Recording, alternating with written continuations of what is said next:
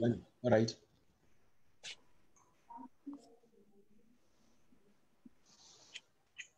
Grace and peace to you all in the wonderful name of our Lord and Savior Jesus Christ. Welcome to this, our platform, Wesley Guild SA, as we come this Monday morning, as we continue with our programs of making sure that young people in this Wesley Guild SA, not only young people, but people in general, get to understand social and economic and political issues of our time and the history today. We start a week where we look at biographies of prominent Methodists, and we felt that we have to look into the life of the first president of the Pan-Africanist Congress, Robert Mangaliso Sobukwe, and we'll be listening to that input from Professor Gordon Zide. Prof. Ukona? Yes, Nikon. Thank you very much, Professor. Welcome to this program. And we will ask Umfundisi Ngombo to please open for us with a prayer and then introduce you to take over the platform. Umfundisi Ngombo, please pray for us. Come, let us pray. Loving and generous God, Thixo wayizolo, Thixo wanamhlanje, Thixo wangonaphakade, Thixo wethu, Thixo weAfrika, Thixo wabantu abamnyama ngebala, ongaphethe bala lamntu, wade wafela nabazimfama. Emva kwemini somandla sondela kuwe, sibulela Nkosi ugcinwa nguwe nokuthandwa nguwe. Sibulela Nkosi inceba zakho ezimingonaphakade. Nangalo suku Nkosi sisavuma sithi nguThixo akekho nolinganiswa nawe, akekho nofaniswa nawe. Xa sidibana Nkosi ngoba ubusuku banamhlanje, once more Lord invite your presence in this conversation as we, Lord, look and reflect in the life of the late Robert Sobukwe. Nanku Nkosi uTata uZide simbeka Nkosi eligcinweni lakho ezawusikhokhela. Hlala naye somandla, sithandazela Nkosi bonke abantu bethu abaphulaphuleyo kwindawo ngendawo, kumakhaya ngamakhaya, kwingqele nobusika nezifo nakho konke okukhoyo. Yiba nguThixo wethu somandla, singalahli ithemba ngoba noba uthe wena ezwini lakho, noba singahamba emfuleni wethunzi lokufa, masingoyiki bubi ngoba unathi wena ngamaxesha onke. Sisikelele sisayiqala lenkqubo, umkhonzi wakho umfundisi uSitemele zawuphatha uhlelo, umsikelele umngcwalise naye. Zonke ezi zinto sicela sisazi buyawusenzela nesingazicelanga ngegama elihle lenkosi yethu uYesu Kristu. Amen. Amen. Amen. Thank you very much, Mfundisi Ngombo, for that prayer. Professor Zide is the Vice Chancellor of the Valley University of Technology. Is a very staunch Methodist member, and we welcome you, Prof. And I know you had a very important input at the beginning of the seminary, the Methodist Seminary, and we welcome you to this platform. This is a platform of young people of Wesley Guild SA, but it has reached wider, more than young people, and we welcome you to this space for you to share with us the life of Robert Mangaliso Sobukwe. We will give you an opportunity to have an input, and then later in the program we will have an engagement session with the various questions and comments that comes from our Facebook page. Without wasting much time, I'll now hand over to you, Prof, to lead us with your input. Over to you, sir. Thank you. Okay, thank you very much. Madam's correction from this. I am no longer the Vice Chancellor of the Valley University of Technology. I'm retired. Singa tumeli message wrong about about him. He is still dressing himself with borrowed gowns. Yeah. I used to be, but I'm retired now. So I hope Abapulapuli Baza will Londo. Very briefly, Utatu Sobukwe, I met him in 1958. Sikona? Hello? Sikona, we can hear you clearly. Okay. No, that's Sikona, Prof, we can hear you clearly, Sikona. Thank you. Yeah. I met him in 1958 Alwa North. I was a young boy then of about 7 years or so. Now he visited my late uncle, Ochate Notatubao, Ujon Nyati Pokela. They were together at university, and they were together in the ANC Youth League. When he came to Alwar North in 1958, I was very young. I was not exposed to politics at the time. But as a black child, whether you like it or not, at a very young age, you tend to have an understanding of the inequalities and disparities taking place in our country. Now, what struck me the most about this old man, evidently, he trademarked Prof. Kuchaingawa. You know, I looked at this old man with a pipe. And so the first question he asked me was, we have a Tanda Belung. Now, if you know Alwar North, town yahlulwe sisiporo nelokishi. Mazo zenye patele le church yanenze. Ihlulwe sisiporo setrain. And now in my own naivety, I said, well, I don't really like them because bona bahlala edolophini thina sihlala elokishini. Izindlu zabo zinhle and ezethu zigxokogxoko. You know, I mean, he laughed at it. He said, looking at my uncle, that one day this young man is going to be a leader. Okay. I mean, it was just one of those small talks. But then he asked, he asked my name, and I told him that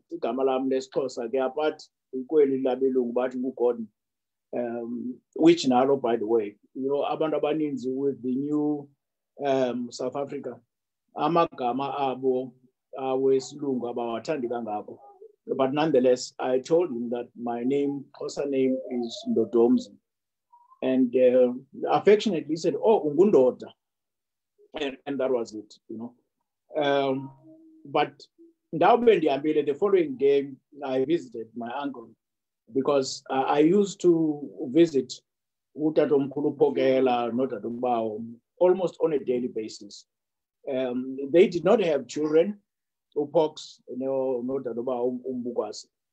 And they then approached my parents and inquired about the possibility of them adopting me. Utarage said, no, umntana traditionally ngoakho, you know, but what we cannot do, kuchincha ifani yakhe, you know. In an African sense, he still remains your son.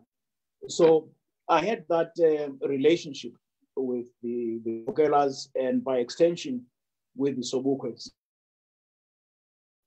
And I want to make it loud and clear because in case Abantu would associate my relationship with them as a political relationship, it is not a political relationship. But at the same time, we can't run away from the politics which shape the life of an African person. And it so happened that in 1976, we had a strike at Forte, which it was as a follow-up with Soweto uprisings. And so that equally affected us at Forte University.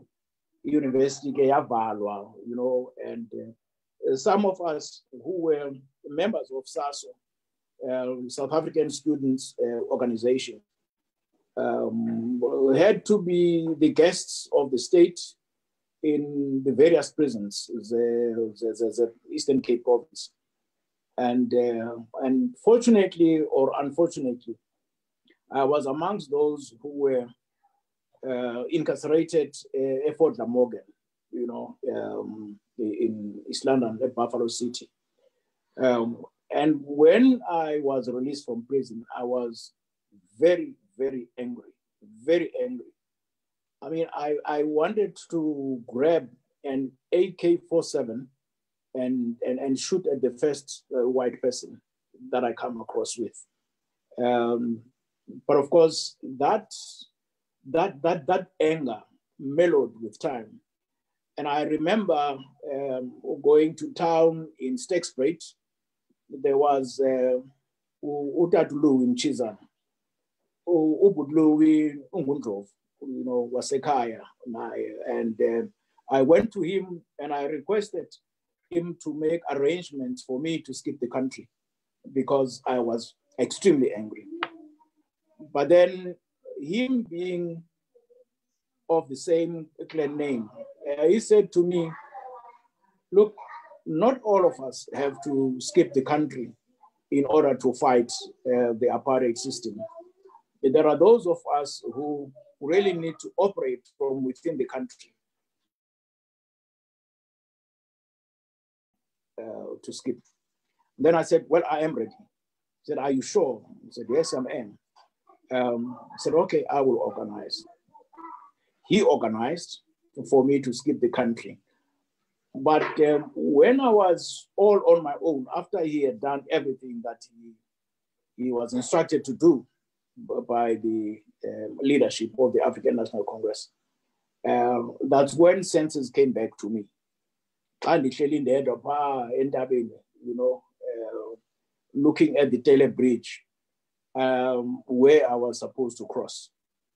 It dawned on me that I wasn't really ready, the flashes of my mother's funeral just came to haunt me, because I said, how could my mother be buried as a pauper when I'm still alive? So, and I went back to Ubudlui. I said to him, I'm not ready. And he said to me, well, I told you that not all of us have got to leave the country in order to fight the struggle. But of course, that to me was the beginning of a long road of being committed in the struggle. And when I came back, there was the late Butsel Bingendane. Butsel Bingendane was one of the PAC stalwarts. He was together, Joe Gwabeni, Obut Mbelebele, Caswell Mbelebele, Otisharu Nono. These were the PAC fellows who literally took us under their armpit with a very close friend of mine, who's Exes Koduka, who is an Endwe. So Obut Selby arranged for a meeting that Masimkape, we went to Kimberley. Apo Utadu Sobukwe was. It was at a time when he was not allowed to see more than one person at a time. So we got there.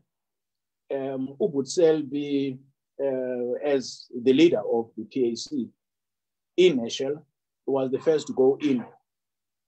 And after some time, Wapuma, Wangenu's excess, and I was the last to go talk to him. What struck me the most about Utadu Sobukwe was his memory. Notwithstanding all the 9 years he spent on Robben Island, but his memory was very sharp.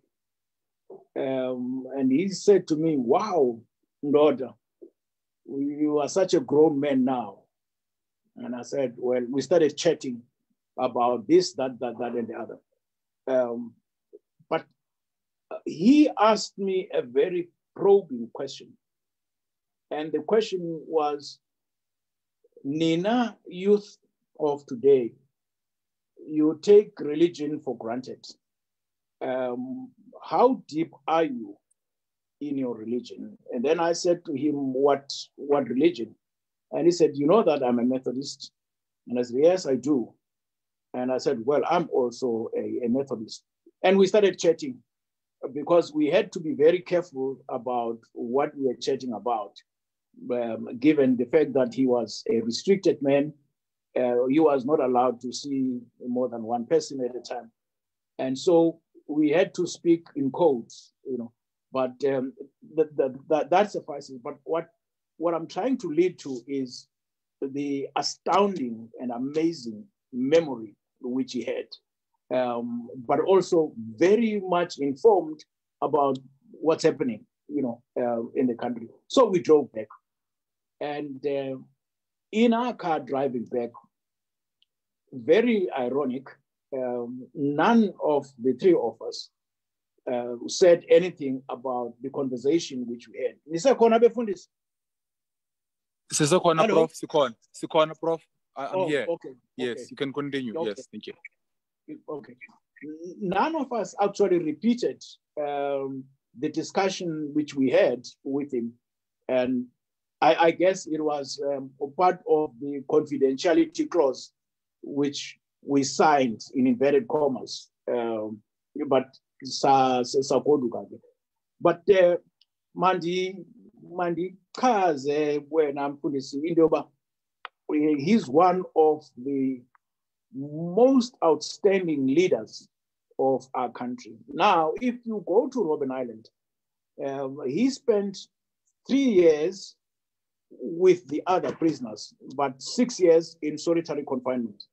Now it is very common for people to go to Robben Island, but now I have, since 1976, I haven't been to Robben Island. Ndaya phaya kuba ndikhapha udadobawo lo ndithetha ngayo unkosikazi kaTatomkhulu uPhokela. Ndicela into yoba mandimkhaphe. Then we went, because we had taken a decision as students as a forte that we would never go back to university and for as long as there is Bantu education. So we had that commitment.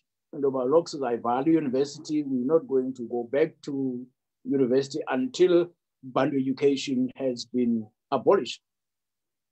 Now, fast forward, when I go to the island as a visitor, no,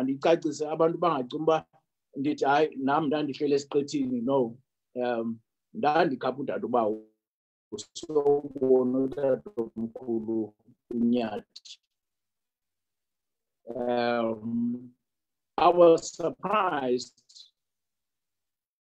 indlela le babe informed ngayo about, but he said something very poignant to me. Udadomkhulu Phokela, what look, and I used to call me Mfo, and he says, Mfo, in the absence of a better system of education, grab that education and you say to yourself and to the world, Bantu education has failed in me because you are not a product of Bantu education. If you regard yourself as a product of Bantu education, you are giving Bantu education a status it does not deserve because it has not made you who you are and what you are. And indeed, I mean, when we were going back to the mainland from the island, I said to Dadoba, I've decided now, I'm going back to the university.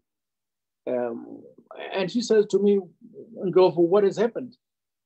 I said, look, ndimamele amazwi kaTatomkhulu very well, that I will go back, grab that education, but I am not going to regard myself and paint myself as a product of Bantu education. I will never be. And proof of that has always been whenever you go abroad and you have an opportunity to sit in a class with people who were never exposed to Bantu education, but you come out tops. That's how I say Bantu education failed me. Now let's come back to Utatu Sobukwe. You know, he was such a charismatic fellow to the extent that even the apartheid regime came to recognize his leadership qualities. I think it was Foster who said that Sobukwe was a political heavyweight. All the others were lightweights because he had that charisma and that political magnetism. And what evidently we like about him, he was a leader who led from the front. He never led from the back. Zikhona ke inkokheli ezikhokhela zipha emva ngongathi umuntu uqhuba inkomo eziya ediphini uhamba pha ngemva yena He was not like that. He would lead from the front. That is why in 1960 he was leading the PAC activists bayoznikela, you know, emapoliseni. Uthi ke uFerwood yena, there were many political prisoners in South Africa, but the only political prisoner that I kept in solitary because of his charisma. That in itself is an indication of how much the apartheid regime recognized him and how much it feared him as a person. So that is Robert Sobukwe. But where it is painful is that currently the present day political dispensation equally is afraid, I will say, for reasons better known, I don't know, to release even the video clips and the voices of Sobukwe. Sobukwe remains incarcerated in his own death because one, asiva ilizwi lakhe. Meanwhile, all other political prisoners, amazwi abo were recorded and their voices were released, but not Sobukwe, except for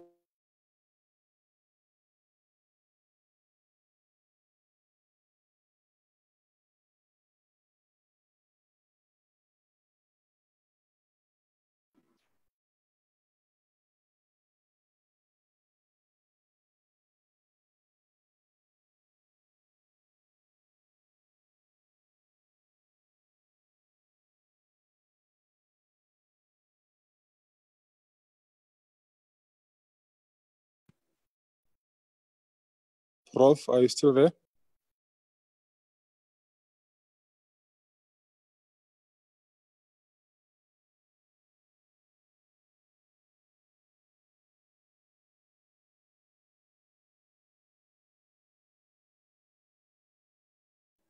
I think we've lost to Professor Zide. Lilika, can you hear me?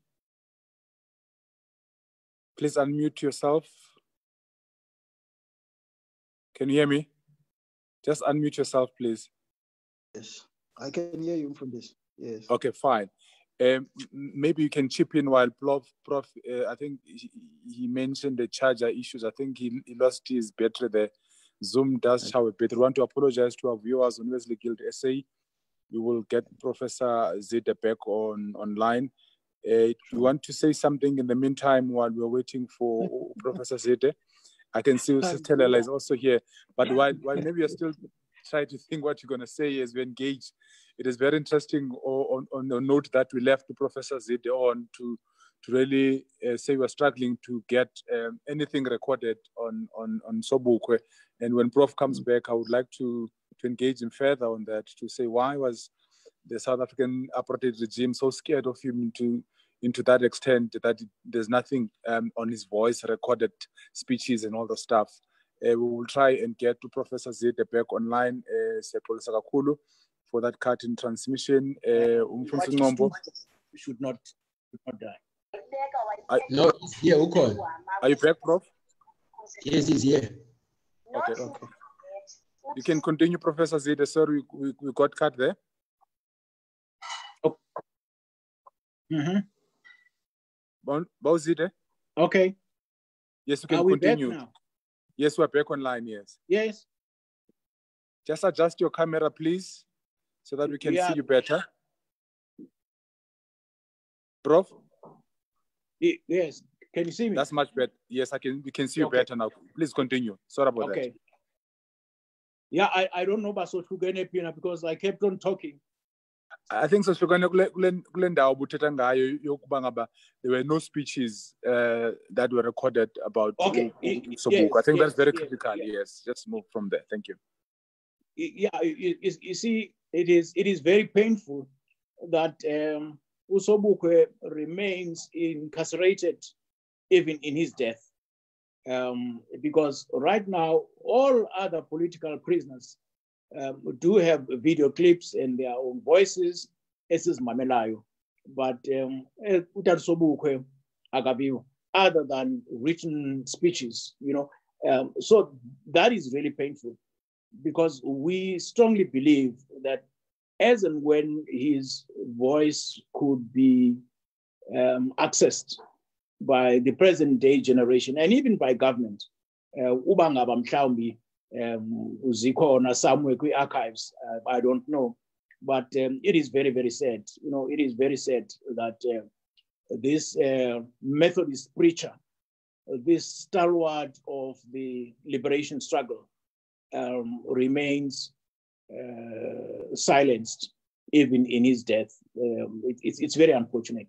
But let me also conclude by saying that one of the things that Dr. Dondolo, who is the chairperson of the Robert Mangaliso Sobukwe Trust, is working hard on, is to try and get video clips Zikata to Sobukwe from either the UK, because remember, Galogu, incarceration yake was, though it was apartheid which took over in 1948, but by and large, the colonial government, which was Britain, they may have archives. So Dr. Dondolo is working hard to try and get those. And I hope that once that is achieved, at least it will be something of great importance to the history of Methodism and as well as the history of the political landscape of South Africa. Mandipeze ke ngelithi phaya eSeth Mukitimi Methodist Seminary, we do have a library which is named after Sobukwe and Mandela.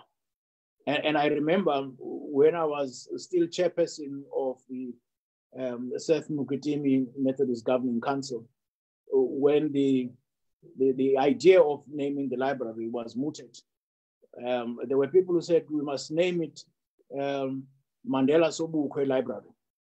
And then I said, no, we will be missing the point, because remember, we are not doing this for the present generation, but for generations to come. Because if we say it's Mandela Sobukwe, further down the line, people will say, oh, Mandela's surname was Sobukwe and Sobukwe's first name was Mandela.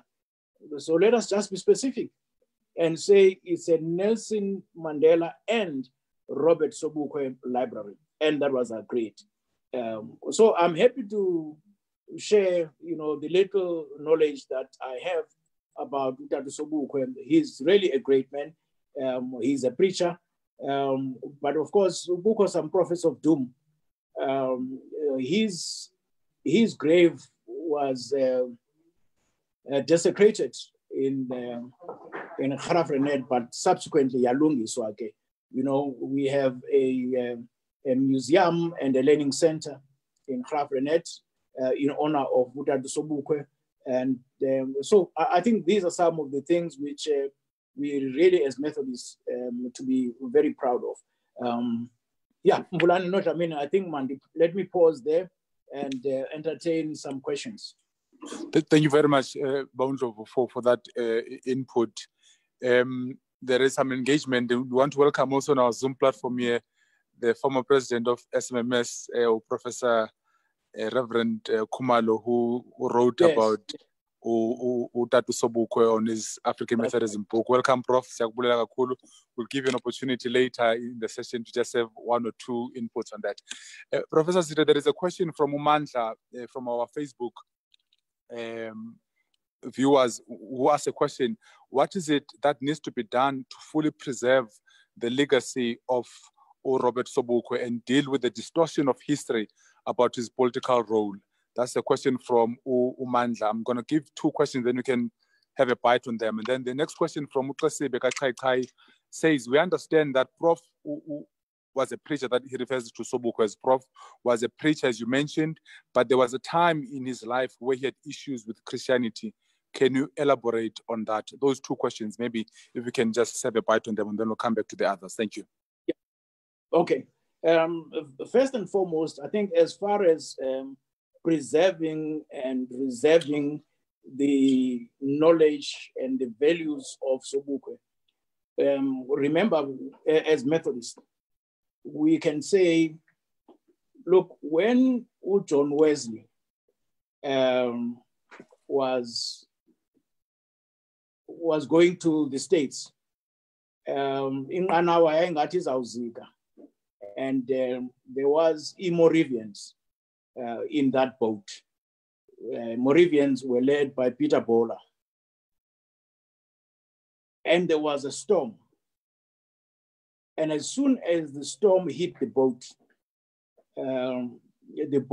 almost capsized. But the Moravians were sitting right at the corner singing and praising. And when the storm was come, John Wesley went to Peter Bola and said to him, Peter Bola, were you not afraid when the storms were hitting the boat? You know, I wasn't afraid because I have faith. I have faith in the Lord. And then John Wesley said, but how do I practice faith?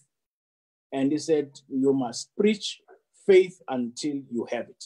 So that's my preface. Coming back then, I think for as long as we public intellectuals fail to recognize, to speak out loudly, one, about Pan-Africanism, two, about Africanism, we will be doing a great injustice to Robert Sobukwe and his principles. Because remember, even former President Mbeki, you know, in his famous speech, I'm an African, he had borrowed from Pan-Africanism, he had borrowed from Black consciousness, and he equally borrowed from, evidently, from the African National Congress values. So my response to Manda's question is that we can only do justice if we stand up, those of us who are knowledgeable, like Umtungwa, who will be giving an input, who are knowledgeable about the role played by Utatu Sobukwe. We have to unashamedly speak and continue plowing his principles and values. That's my response. About Christianity, yes, there was a time when he questioned Christianity, but he did not question Christianity to the extent of saying, I don't believe. He was more concerned about the manner in which Christianity was presented to us as Africans, where our African values were painted as barbaric, as a heathen, and as backward. So that was his principle. To the extent that even though he questioned Christianity at the time, but remember he died in Robben Island, he continued to preach the gospel, even though the apartheid government at some point did not want him to mix with people, but they did grant him permission to preach. So that is how he embraced Christianity and how he embraced Methodism. Okay, Prof. Thank you very much, Prof. Thank you very much for those inputs. Ukwame Ndebele says that they are amongst those who are in campaign to get Fort University changed to Robert Mangalito Sobukwe University. What is your take in that regard? That's a question from Ukwame Ndebele. But before maybe you respond to that, I just wanted to engage you further. I mean, you mentioned that Sobukwe was mostly feared by the apartheid regime, into the extent, as you have mentioned, that when you visited him at some point, you had to go and see him one by one, and all the time you were monitored. You had to speak in codes. That kind of leadership and that kind of fear that the apartheid regime had against Sobukwe. What do you think in your engagement, maybe that might have him, and also in the literature that you might have come across with, has made such a fear for one particular politician during the time of apartheid? Maybe you can engage us further on that, Prof, as you respond to the other questions. Yeah, I'm not too clear about the last question, engagement in codes. What about it? I'm asking what do you think was the reason why the apartheid regime feared Robert Sobukwe so much that they did not want him to be recorded on speeches. They do not want him to see many crowds. They had to see people one by one, as you mentioned earlier. Yes, Prof. All right. Okay. No, that's fine. Let's start with the first question. Forte being renamed Robert Sobukwe University. It's a very interesting question because I'm an alumnus of Forte. I studied at Forte all my junior degrees up to masters, and so I am very passionate about that university. To the extent that I think there was a time when universities' names were changed during the merger process. That was 2002. So the idea of Forte changing its name from Forte to Robert Sobukwe came up. And some of us were part of the group which said, if we have to recognize the role played by Sobukwe in the politics of Azania, Forte should be changed. But of course, there was a group which felt very strongly that Forte is an Oxford of Africa. It's got its own profile, it's got its own name and whatever. So I for one, I would entertain, the name change, because one, we have former University of Port Elizabeth, which has now been named as the Nelson Mandela University. When I was an executive advisor to the Vice Chancellor there, some couple of years ago, it was named Nelson Mandela Metropolitan University because the family felt that, look, there are so many things and buildings and streets which have been named after Utatu Mandela. So it's going to be quite tautological for a university to be named after him. But when the metro fell away to be now this big metro, what do they call it now? But the Nelson Mandela Dispatch and Utney coming together.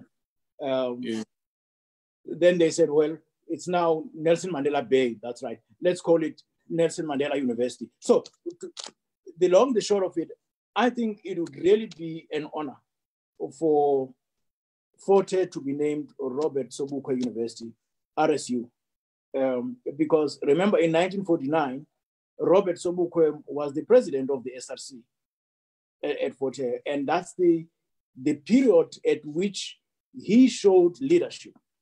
When across the river Chumi, the nurses there were also on strike. And for the first time in the history of Forte, the nurses did not attend the completers ball. At Forte, we used to have completers ball, freshers ball, graduation ball, this and that and that. Then that's when we said, sit here, whilst our nurses across the river Chumi are on strike. Then they joined hands to give recognition to that strike. So I think it would really be an honor for Forte to be renamed Robert Sobukwe. If we have to sign a petition or of whatever kind, I think I will be amongst those who will say, let Forte be renamed. That's my own view.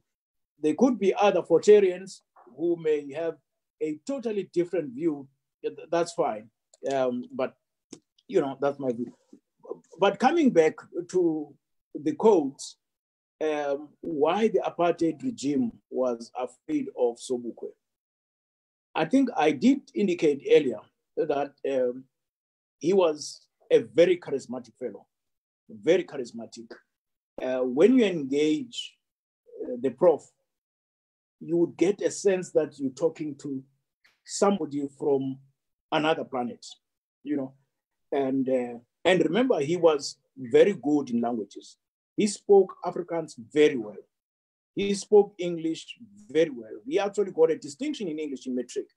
He spoke Xhosa, Zulu, Tswana very, very well. Now, the apartheid regime could not put him in a corner in any way because of his charisma and because of his intelligence. When he was a student at Hilltown, there was a competition for writing an essay. When the teacher there who was teaching them English got to know that Robert Sobukwe had entered that competition, she decided to withdraw. Said, no, I can't compete with Robert Sobukwe. But there was one who said, no, I'm going to compete. And Sobukwe was recognized. He got the prize for that competition. And so that's why I said earlier, he was leading from the front all the time.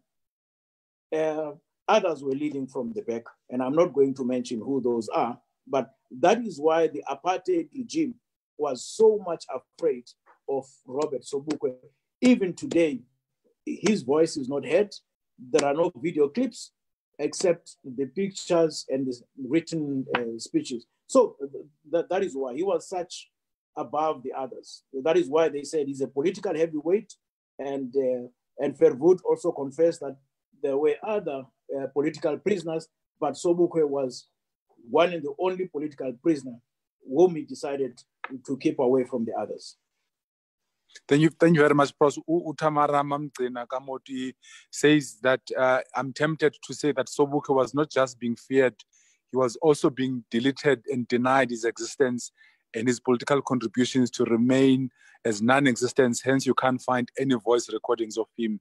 So you may believe in only the existence of Mandela. That's her take. That's what Tamara is saying.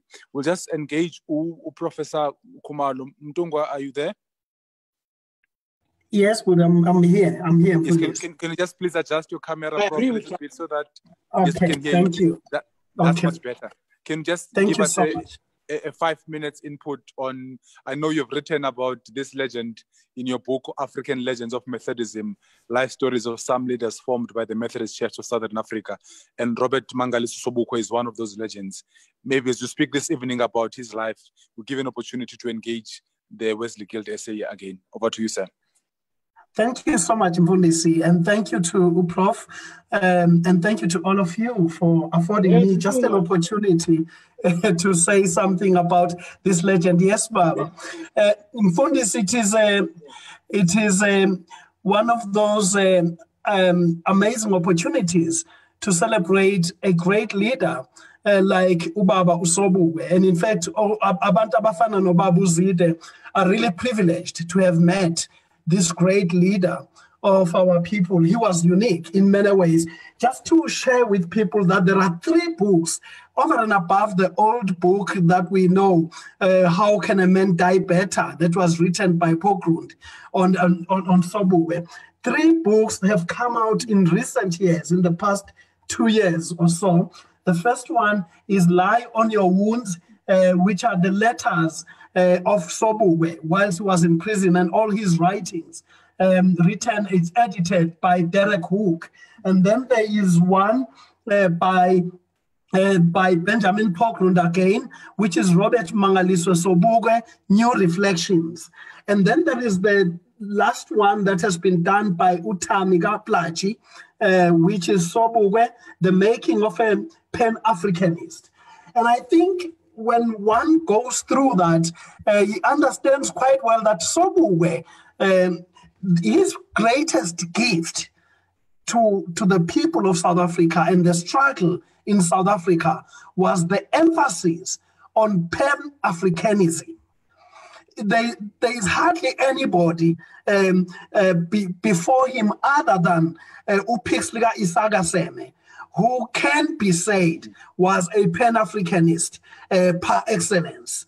Sobukwe took this legacy of Pan-Africanism to another level, but taking it from people like uPixlika Isagaseme, who had taken it from people like Marcus Garvey, that great leader from Jamaica, and people like W.E. Du Bois, who came from the U.S., were the proponents of Pan-Africanism, and then Seme takes it over and pushes it when he writes that great speech, The Regeneration of Africa, which can be understood much better when one reads Mbegi's speech, I am an African. It echoes the same sentiments. And now Sobukwe began to give us a picture of what it means to be pro-African at its best, not just to neutralize Africanism and as just part of the human community, but looking at the uniqueness of what it means to be an African, be a person who has got potential, amazing potential and right to freedoms, in spite of being oppressed and limited. Now, with the 2 minutes left, let me just say that in terms of Methodism, it is always important for us not to be shy to say some of these leaders, Methodism does not just claim them. They did not just do Methodism a favor by joining it, but Methodism produced them. Sobukwe himself got the education that he got through Methodism. Without Methodism, there is no evidence whatsoever that Robert Mangaliso Sobukwe would have been educated, because the access to superior education in Methodist institutions, including Hilltown, where he was supported by Methodists of goodwill who paid hard cash for him to be in that school and for him to move to Fort Hare, where some Methodist benefactors paid for him for that education. And so Methodism, it can be said that it produced Robert Sobukwe, but being an African himself, he was not just an underdog of what was being taught to him. He was so intelligent that the kind of education that he received, he took it to another level. It made him to be not just a certificated person, but rather an educated person who used the education to understand his world and the freedom that he needed. So that is very, very important to remember as a contribution. So Sobukwe was indeed, the system feared him. I think he's the only person whom the apartheid government went to an extent of meeting and deciding on a policy which they promulgated, which they called the Sobukwe Clause. Nobody else has got that, even amongst all those who struggled. And the parliament was called specifically so that they could extend and justify imprisoning him the way they did. He was intelligent, yes. That's why they were afraid of him. He was intelligent. He was a charismatic leader, but also it was sound, what he was saying. His struggle was real and he was brave. Because as he led the march, literally, as Baba was saying, leading from the front to go and ban passes. So he was a danger to society in terms of the apartheid government. And so Kaikai is right in the question that he's raising. The fact that Sobukwe struggled with the church was that the church is always a mixed bag. You know, on one instance, it is liberative. But on the other hand, the church at the same time become an oppressive mechanism or institution that entrenches the oppression of people. And that has been like that for time immemorial. The church is never a perfect institution.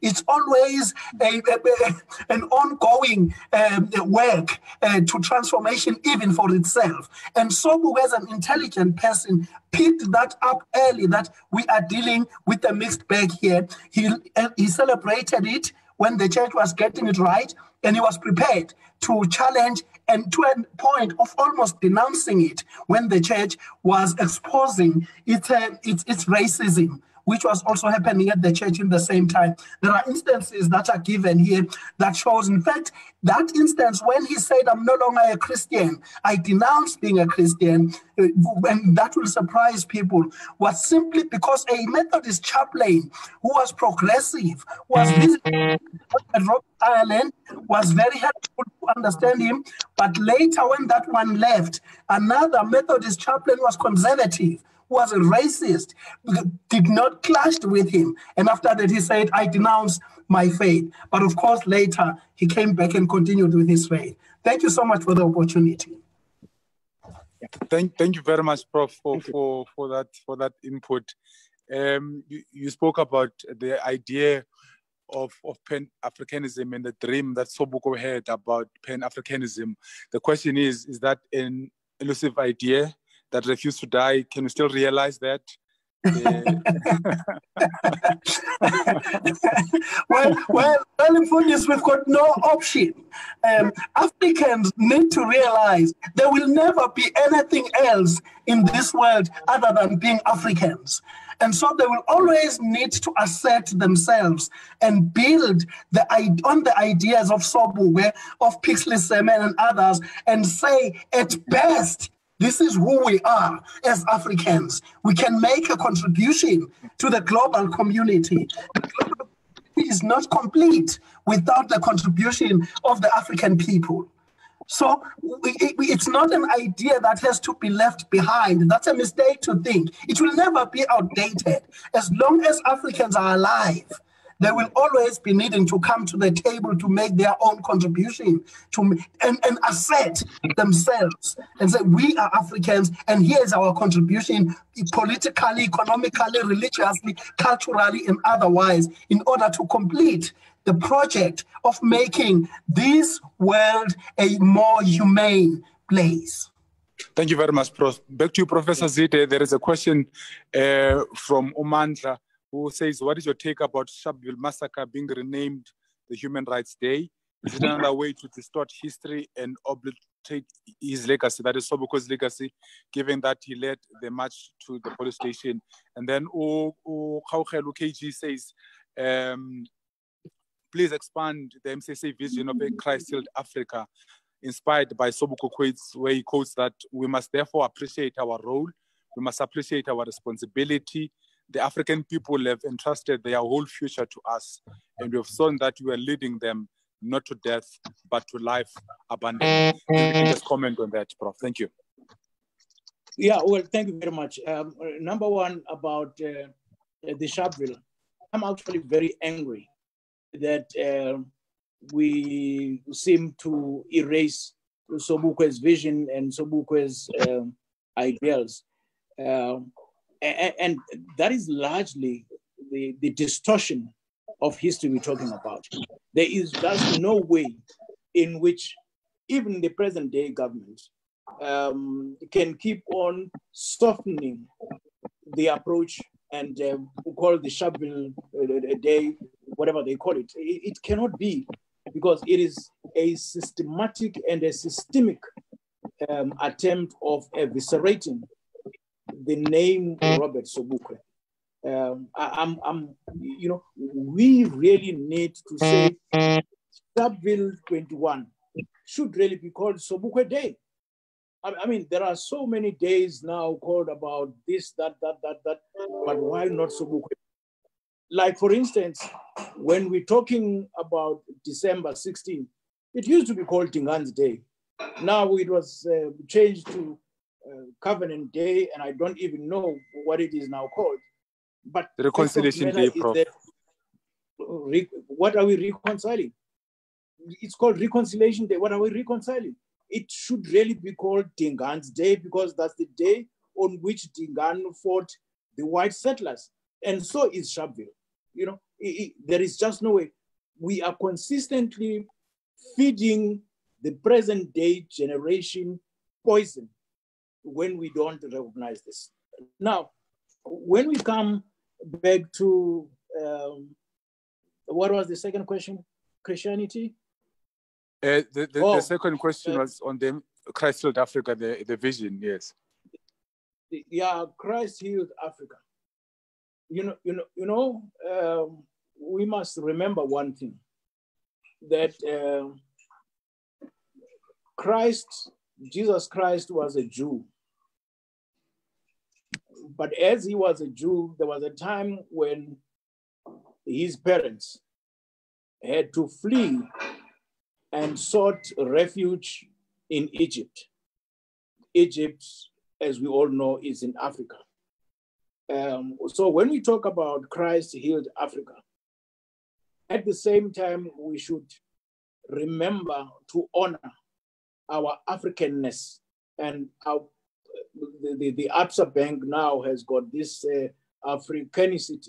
What do they call it? Africanacity. Yeah, that's what they say. So Christ healed Africa. But to what extent, and this is the Methodist preacher talking now, to what extent have we embraced Christ healed Africa? For as long as we don't accept our Africanness as Africans, for as long as we fail to accept Africanism, we fail to accept Pan-Africanism within the context of Christ healed Africa, I think we're missing the point. But the issue that I believe conference should also discuss very deeply is, when we talk about Christ healed Africa, to what extent have we as Africans in the Methodist Church promoted the idea of Pan-Africanism in order to embrace the very the concept of Christ healed Africa? It starts with us, it starts from within. Then we can take it as one of the 4 pillars of the Methodist Church. Thank you very much, Prof. Professor Khumalo, you made mention of the books that are written about Sobukwe. Uthando lwethu Dlanga says, Mtungwa, there are many other books that were penned about Sobukwe. Ntate Twadibe, Ntate Pheko cannot be overlooked when talking about texts written on Sobukwe. I think that's a very fair point that Uthando lwethu Dlanga is making there. And also, as you draw to close, Prof. Zide, now Prof. Khumalo, we cannot talk about Sobukwe and not talk about land. I expected that. We cannot talk about Robert Mangaliso Sobukwe and not talk about land.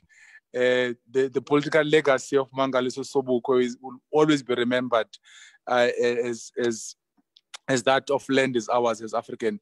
And you understand that our government has been in a journey. I call it a journey because it has been taking some time now, about expropriation without compensation and all the stuff. What do you think Sobukwe's leadership would help us in understanding the importance of land for African people? You want me to come in? Yes, Prof, you can come in. And then okay, thank you. Well, yeah, thank you. Let me start by saying, well, when I mentioned the books, in fact, I was just mentioning the most recent books, okay? I'm aware of the older ones and appreciate them too. But it's exciting that we've got books that have come out in the last year or two.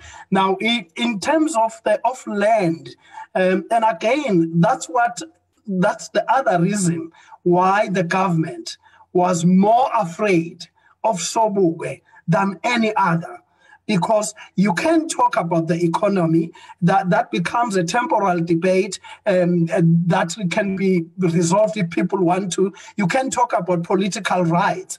People are easy to understand and respond to that. Land is at the heart of people's humanity, belonging, identity, culture, and who they are. And what makes them to be more afraid of him than any other thing was because of his emphasis on land. That's why even today, if we are going to resolve the challenges that we are faced with, we will never do that if we don't resolve the issue of land. And in fact, even the church has to understand that it needs to help in learning from Sobukwe's thinking and teaching the significance and importance of land. For us as a church, we need to do this from a theological perspective. How do we understand land and its significance as the church? Thank you. You can chip in, Professor Zide, on that issue of land. And yes, thank you very much. I think I fully agree with what was said. There can never be freedom without land. One of the African singers, he says in one of his songs, these white settlers left Europe unchased and came to Africa uninvited. And when they came here, now that's me talking, we all know 1652 Jan van Riebeeck, they came in those three, ship, dromedaries, Reicha, and Goede Hoop, but they did not have any land. The land that they took the land from our ancestors. And there can never be any freedom until and unless the land which belongs to African people is given back to the African people. Then we can talk. I think there was a huge mistake when there were discussions about Odessa, where the issue of the land was not thoroughly dealt with. And I agree with Mtungwa. For as long as we don't put the land issue on the table for discussion and concluded once and for all, this country is never free. That is why, for instance, we still talk about South Africa. Why not talk about Azania? Azania, which is the original name of South Africa. South Africa is just a geographical piece of land situated at the southern part of Africa. Why not Azania? If we have to change everything else, we need to change the name to Azania, and we take the land belongs to the people of South Africa, and that's it. That's my take. Thank you very much. Okay, Prof. I think the last two questions that we're going to engage is coming from Usive Nazo, who says and asks the question, is Sobukwe Trust the only institution that has the responsibility to trace voice or video clips of Sobukwe? If so, that does mean our democratic government is also playing part on destroying the legacy of Sobukwe by not partaking in tracing the videos and clips of Sobukwe. I think the question is clear, Prof. Can you just respond to that quickly before we go to the last question? Yeah, which is a bit longer. Yeah, let me respond quickly. The RMST is definitely not the only organization that is attempting to reclaim the video clips of Sobukwe. If there are any, that would be most appreciated. I was simply trying to cite an example that, given the fact that up until now, Sobukwe's voice remains silenced, but there are these attempts by the RMST, to go to the archives and get whatever assistance that we can get. If there are others, well and good. Okay, Prof. Thank you very much. Question? The next question is a longer comment, which I think is just, we'll take it as a comment. If you want to respond to that, you might just respond. Mm-hmm. Tamara Mamgcina Kamoti writes in saying that there are books that are written by Sobukwe, which you have alluded to, and Professor Khumalo as well, which have also, she says that Methodist, which has not done justice to this icon, there cannot be two names of a place or a person, therefore, but injustice continues as the apartheid and the ruling government has done to Sobukwe not to be in existence. Education in our church about Sobukwe is non-existent. That's what she says. And he says, all that we're fed is Mandela, as it is believed that every member of our church is ANC. And this says this must change now because they don't want to be fed employer a freedom charter in our lifetime. That's a comment from Tamara Mamgcina Kamoti. Yeah. Okay, Tamara, I agree with you, about Sobukwe not being given recognition. But let me start with the latter part of your statement, where we say every member of our church is considered to be ANC. Remember, a belief or a subscription to a particular political party is a responsibility of an individual. It's your own choice. So the Methodist Church cannot subscribe to a belief that so-and-so has got to be ANC or PAC. It's a choice made by an individual. If an individual wants to be ANC, so be it. If an individual wants to be EFF, so be it. If an individual wants to be PAC, so be it. So that's really an individual choice. But let's come back to your issue about the continued silencing of Sobukwe. I am not in government, and so I'm a senior citizen of the country. Your concerns are my concerns. I can say this even to President Ramaphosa, that everybody who has had an opportunity to meet with Sobukwe, to read about Sobukwe, is disturbed about what is happening in the country. That this stalwart of our liberation has not been given any due recognition, except to say maybe there are streets. In Cape Town, we've got Robert Sobukwe Avenue, this and that, but that is really not enough.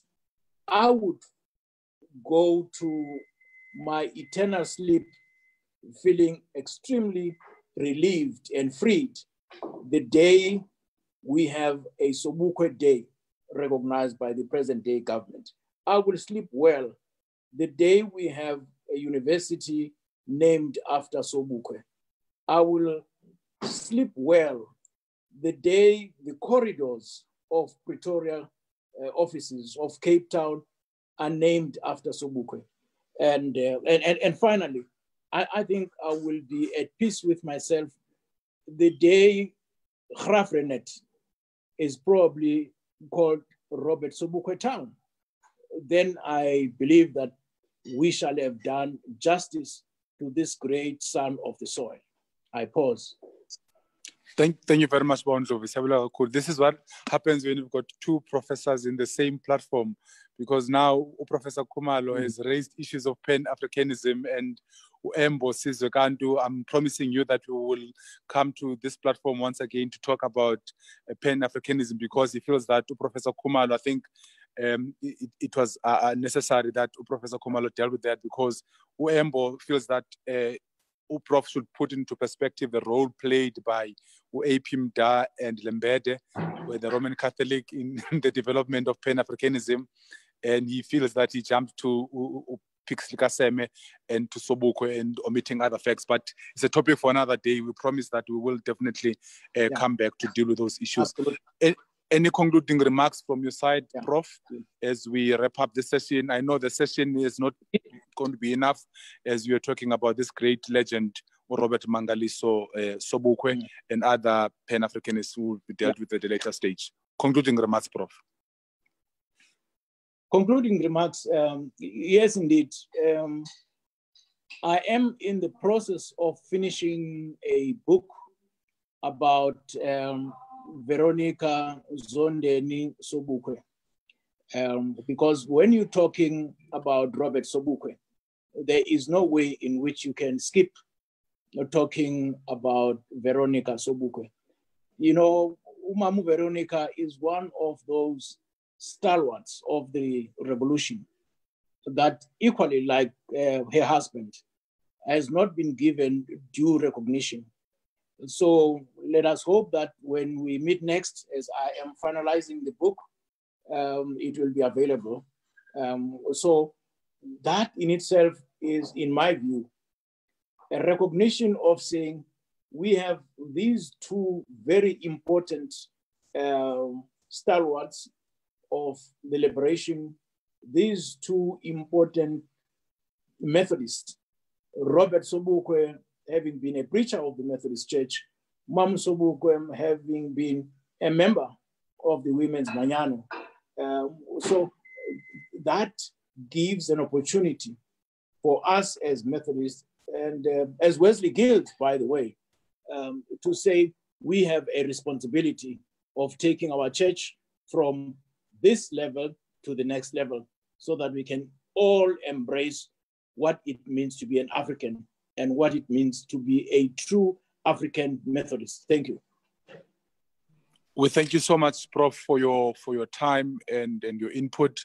Indeed, we are appreciative of the time that we've given the Wesley Guild SA. We'll continue to engage with you or even on other issues that you've raised with us this evening. Usibulele nasekhaya for the time that they've given you this evening. Just some few notices before we ask Professor Reverend Kumalo to close for us with a prayer, is that this week we are looking at biographies of some Methodist people that have influenced our ministry and our mission as a church. Tomorrow we will be looking at the life of the Reverend Dr. Mvume Dandala, and later in the week, Tate Gabriela Sitilwane and Tate Stanley Mukhoba. So please tune in 6 o'clock, same time, Wesley Guild SA. Keep safe, keep social distancing, sanitizing, and stay safe from the coronavirus. We pray for those who are struggling with the virus as it is, and we pray for those who are struggling with gender-based violence, and we hope that God will make a way. Mtunga, ukhona lapho? Okay. But yes. Please close with a prayer for us. Thank you. Okay, let us pray. Oh Lord, we are forever grateful for moments like these ones, where we come together to make and remake knowledge and meaning for us to be able to move forward. We thank you for Ubabu Zide, who has helped us today to understand and celebrate Ubaba Usobukwe, no Mama Usobukwe. We thank you for this platform, for the young people of the Methodist Church, for the leadership that continues to steer this ship forward. May we continue to keep the stories and the lives of those who went before us alive and continuing to inspire us. For we ask all these things in your name. Amen. Amen. Thank you very much and good evening. Amen. Thank you. Thank you. Thank you.